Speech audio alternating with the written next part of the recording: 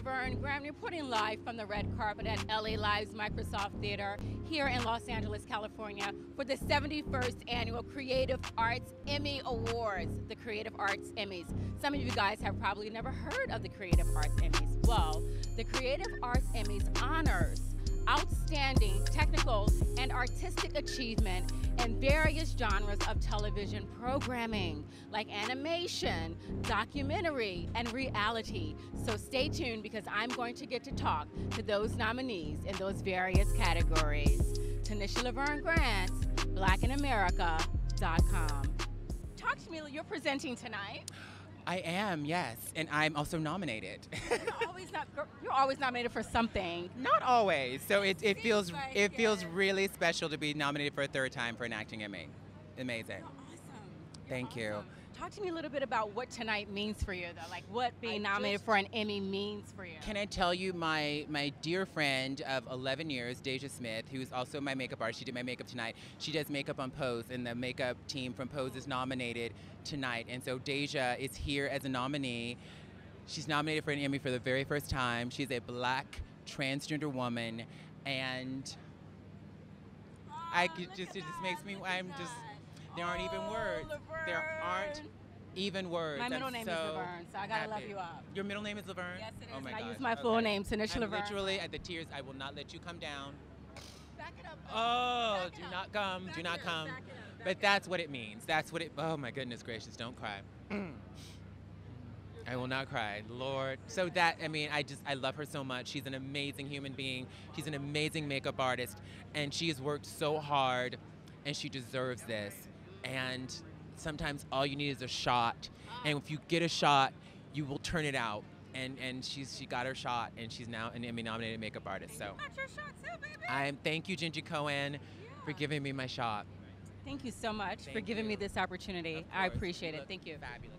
Come on in here. All right, 25 years, your family hit the airwaves with one of the most iconic shows 25 years ago. In Living Color. In Living Color, yes, yes. I got the banana nails. Proud, yeah, colors, black and I'm proud. Ball black and I'm proud. Yes. Listen, how did that show color you as an actor? I mean, your family is like a dynasty, man. That show taught me everything I know today. It taught me how to act. It taught me how to be funny. It taught me how to write. That show was my comedy college. So, it was a great experience for me. Yeah, and what do you want to say to the next generation of Wayans that are coming up behind you guys, like your children and your nieces and nephews? Do they have that same, like that grit that you guys had, or did you guys spoil them? Well, no, I didn't spoil them. They do have their own little set of talent and skills that you guys will see when they are ready to bring that to the world. All I can say to them is keep working hard, kids. Keep working hard. Do your thing. Well, thank you so much for your time. Thank you. Thank you so much. Tommy, 25 years of In Living Color. How did it change your life? Look at me. You're when amazing. I first started, I had a big old mustache. Are we going to see you as Sammy Davis Jr.? Yeah. When? You know you are. When? I'm going to say 2022. 2022? Yeah. All right, I'm looking forward to it. All right, Thank you so much for your time. Thank you. Thank you so much for all that you've done for us. You are a trailblazer. Talk to me a little bit about that honorary Oscar that you received and what that was like for you.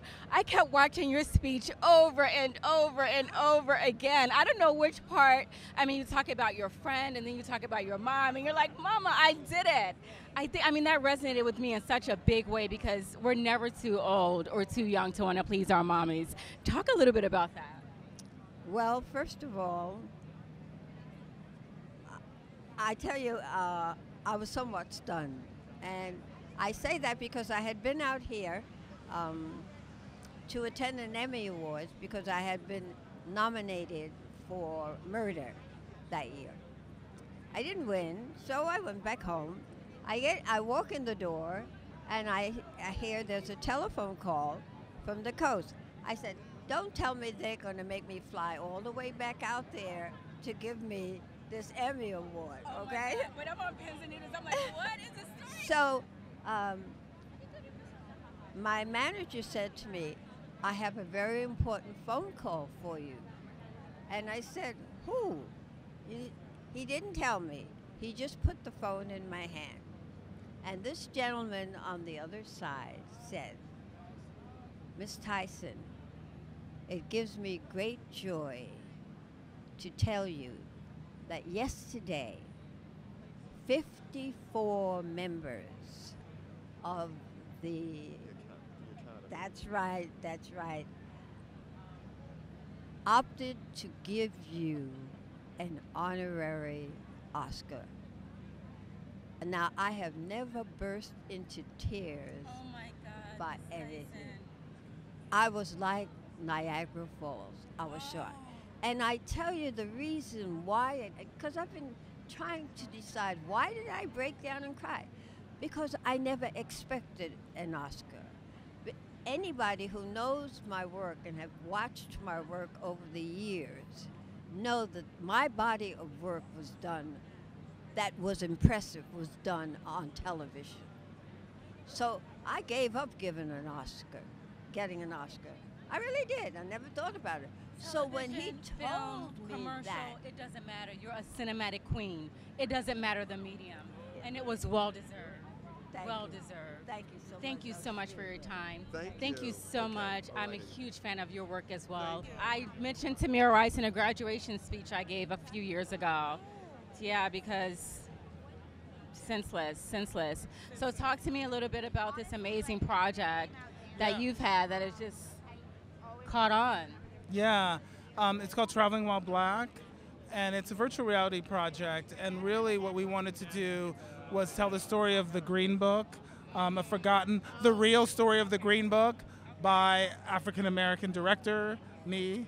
But really connected also to the present and how much hasn't changed. And the film features Samaria Rice and her story, her very powerful and personal story of the murder of her son Tamir. I mean, how do you even get up every day? I mean, not that you have to stay in a place of grief, but to lose your baby, your son, to senseless act of violence. Through the grace of God and working with great people like Traveling While Black gave me a platform to share my story, and I'm just honored to be a part of, history under the circumstances. But, the story needs to be told, and we definitely need to keep the awareness alive, and seeing it through the virtual reality. The VR, it was amazing. It gave me a whole different outlook on life itself and television itself. So I recommend everybody go see it. I mean, you really won't be the same once you see it. I can imagine. Yes.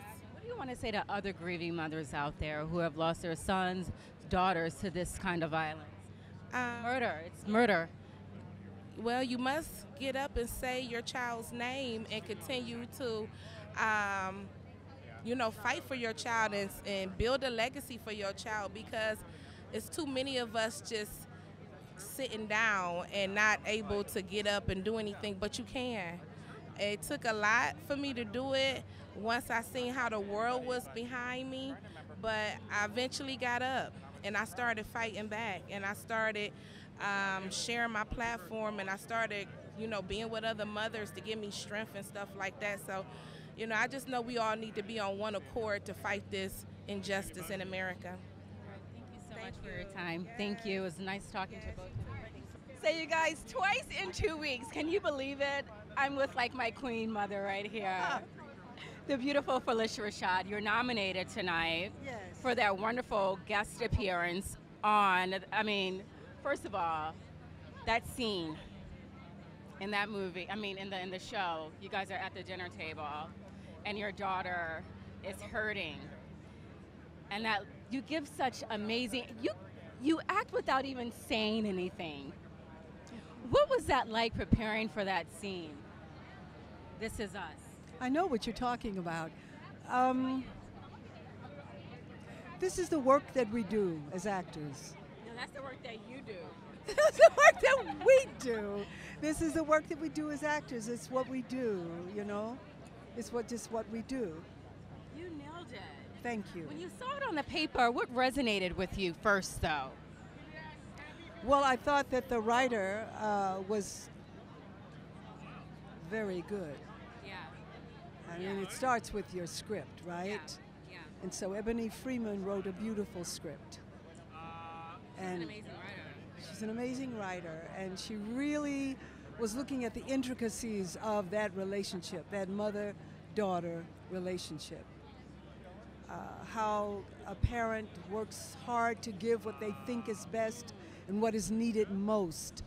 How a young person accepts or doesn't accept what a parent gives and feels sometimes, well, this is what I'm supposed to do because this is what I'm being told to do. And this question is often asked, how do you come to know yourself if you're always doing what someone else has told you to do? That scene resonated with so many people. People were on Twitter, Facebook, Instagram, because we've all had those moments. I know I've had those moments with my parents when they were like, you want to do what? And it's because parents want the best, Yeah. but with always not understanding what's inside the child. I think what resonated with audience the most is that your character actually apologized. That doesn't happen, Mrs. Rashad. No, Very rarely does Really? that happen. very rarely. Yeah, so I'm so grateful for your work. I'm so grateful for all that you do. And I'm hoping and praying that you get the Emmy tonight because it's so well deserved. Not just for the work that you've done recently, but just throughout your career. We are all rooting for you, madam. That is very kind. Thank you so Thank very you. much. Can I give you a hug? I promise I won't give you. So let's talk about you being here tonight, presenting Crazy Rich Asians, where we are in the culture. I'm presenting tonight. That's why I'm here tonight. I've never presented at the Emmys before. I'm a little nervous. Hopefully I don't pass out. So. You will not pass out. Well, Are you I passing out right now on this carpet? No, no. I'm fine. I'm fine. So you're stop it, stop it, stop it, stop it. Yeah. So talk to me a little bit about your journey in the industry. You know what you want it to be. I mean, you just don't wake up and say, you know, I want to work in this Hollywood thing. No, I did a lot of theater. I grew up in the Philippines, watching American television and American films. I never thought I would be a part of it at all. And I moved to Oregon as a teen, and I did Oregon. Wow, who moves to Oregon? Why your mom and daddy go to Oregon? Ask them. Yes, I moved to Oregon. I wanted to know what regret felt like. Oh, And, gotcha. Yes. Hilarious. Yeah.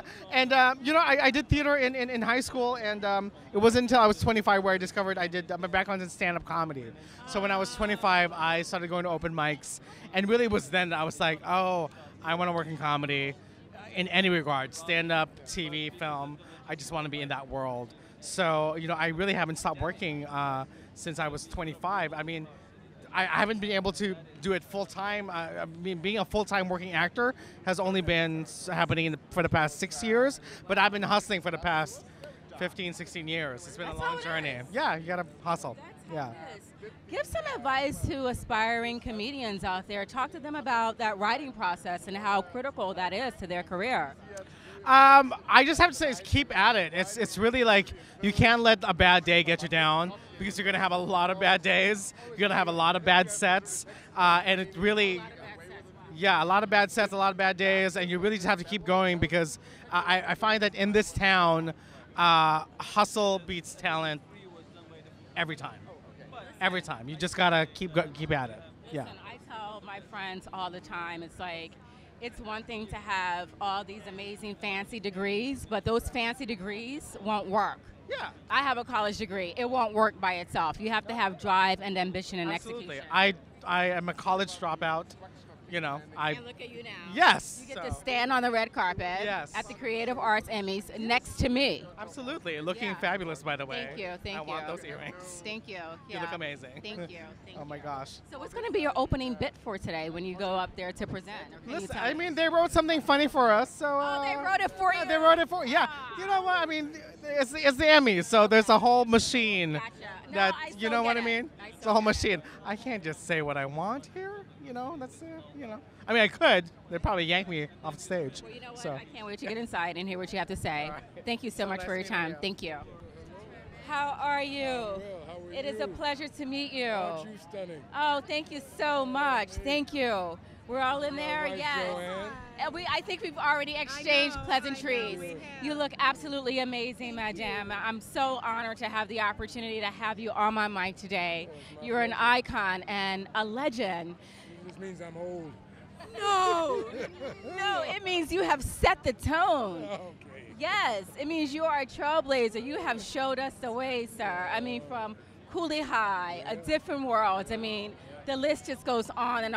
And you're Emmy nominated for your guest role on How to Get Away with Murder. Murder, yeah.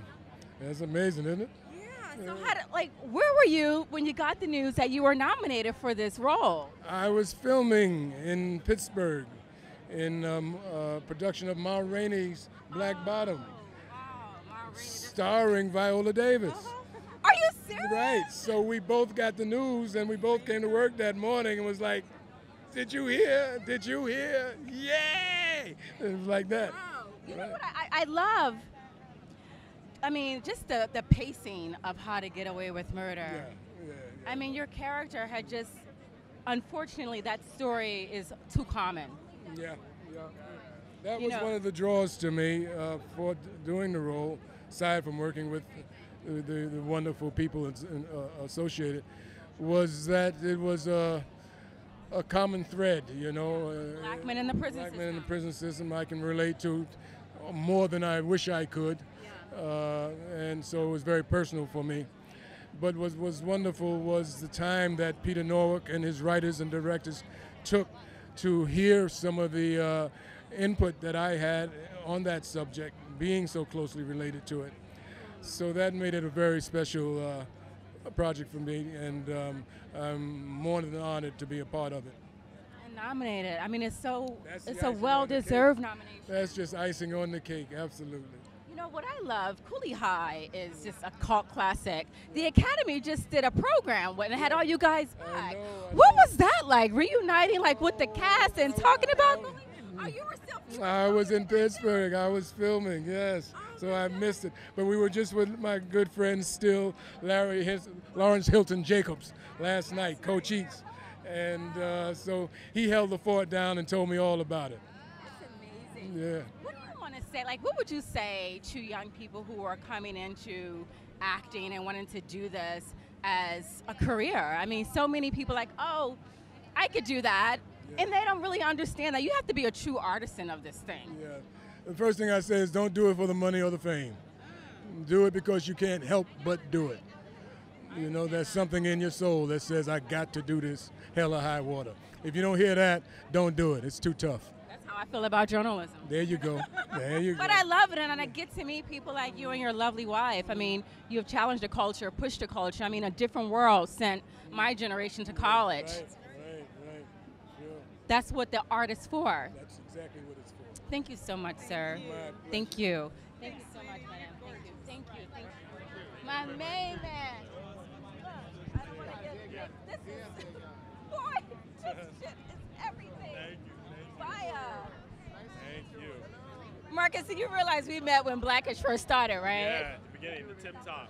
Wow. Yeah. What a journey. Yeah, What's it been like for you? It's been amazing. I mean, it's definitely been a whirlwind. It's been 6 years since the show started. It feels like it's lasted my entire life. It's been a lot of work, but I'm happy to finally just being able to be places like this are all contributed to being on the show, and it's just been a blessing.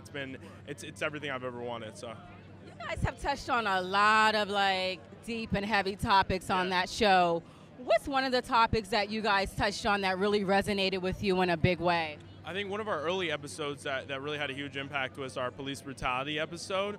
I felt like a lot of people, it gave them an opportunity to sit down and talk to their kids about it, especially people of color, just understanding those dynamics and just really pulling from the headlines and telling stories that are authentic and real that people can connect to and relate to. And then we also gave all perspectives of the story. We had people like Ruby with a different perspective, and I feel like a lot of people identify with that because it's not just one-sided. We give you all the information, let you come to your own conclusion. We're definitely gonna have a say on what we believe is right, but we definitely we provide a full analysis of every single situation that goes down in the public eye.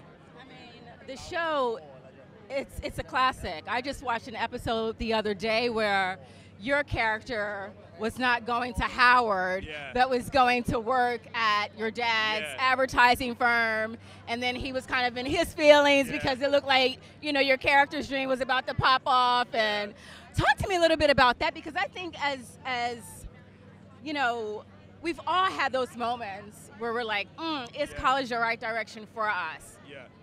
It was a pretty interesting episode to film.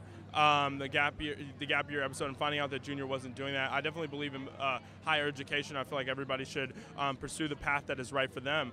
And Junior felt like this was the right path for him. So we're seeing how it's going, and it's unraveling this season, which I'm excited for people to see. He definitely had a big start with Amigos, so that was pretty tight. So it's just kind of following along that character's journey, and it's really cool how each and every character on Blackish has evolved in different ways. Like we're not remaining stagnant. We don't have the same jokes, the same comedic style. We're all growing. So it's nice to see that the writing's reflecting that, and interesting to see where this year is going to take Junior. So. Back to this whole gap year thing.